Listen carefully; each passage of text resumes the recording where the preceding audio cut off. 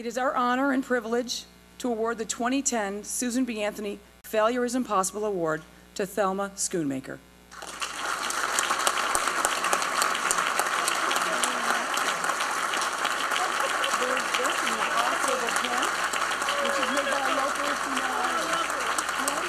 You're welcome.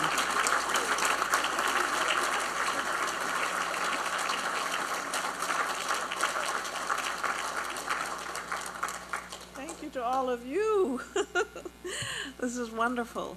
The failure is impossible is so appropriate for someone who's in the motion picture business, because as I've been telling people here today, to get a film up on the screen the way it's supposed to be is a constant battle. It starts with the studios who don't understand the script and want you to change it. For example, Scorsese was told to take the drugs out of Goodfellas and then they would make it. And he said, but the whole story is about someone who gets into drugs and shouldn't, and I can't take it out. So it took a long time for him to get that movie made. And for us, we struggle constantly throughout the making of the film to make sure it's made properly, and then to make sure it doesn't get cut by the studios. And then, as we were just jokingly referring to, we have to follow through on everything, even the projectionist, who we call the final editor of the film, because sometimes they'll drop a reel, or for example, with Raging Bull, I was just retelling the story of how I was going around checking how the film looked when it opened, and I came upon a projectionist in New Jersey who was carefully taking out all the color footage from the film, because we had hot spliced it in so we could have pure black and white and pure color. And I said, what are you doing? I went in the booth and there was the home movies were spooling on the floor, and I said, what are you doing? And he said, well, they made a mistake at the lab. They cut in some color footage into this film. So you have to follow through every step of the way, even in foreign versions of the film, where after you spent an incredible amount of time mixing the sound and getting everything perfect the way Scorsese wants it, and then you hear that in France somebody wanted to raise the music up, and it was told you can't do that because Mr. Scorsese doesn't want that, and he said, well, Mr. Scorsese doesn't understand the French people.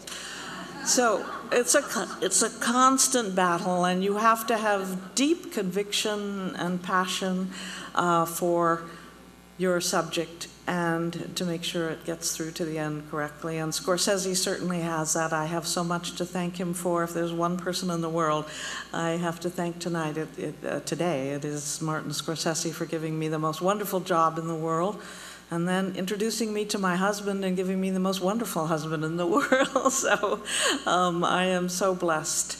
And I just want to say to anyone here who's a filmmaker, please stick to your guns if you can, believe deeply, and carry on no matter what, just like Susan B. Anthony did.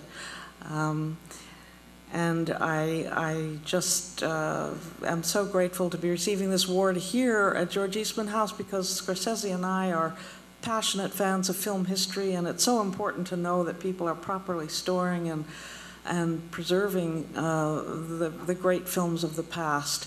Scorsese, if he had his choice, would look at 2 old movies, I hate that term, classic movies is better, a day if he could. He constantly feasts upon their rich imagery and is inspired by them.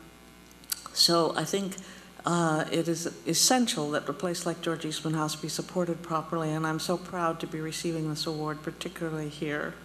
Now, there couldn't be a better film for me to introduce than Red Shoes in terms of Failure is Impossible, because this is a film about having to make art, not wanting to make it, but having to make it, having something driving you so intensely that you have to make it no matter what. And you will see what this intoxicating atmosphere created in this film brings to all artists, really. I mean, filmmakers, it's as much a representation of how films are made as it is of how ballets are made. And you'll see the great toll it can sometimes take on your personal life. But in the end, it is important to see the vision through. I'm very glad that Martin Scorsese allows me to do that. So let me talk now first about the Red Shoes. If you're asked Marty to pick 5 films that he loves the most, which he hates to do because there are probably 100 that he would put in that list, Red Shoes is always one of them because of the brilliant filmmaking, the passionate commitment in it, the gorgeous use of color, the being out on a limb, just out on a dare. Anything goes in this movie. It's like an artistic fever. But he loves it not only because of the filmmaking, but as I said, because it portrays the world we live in.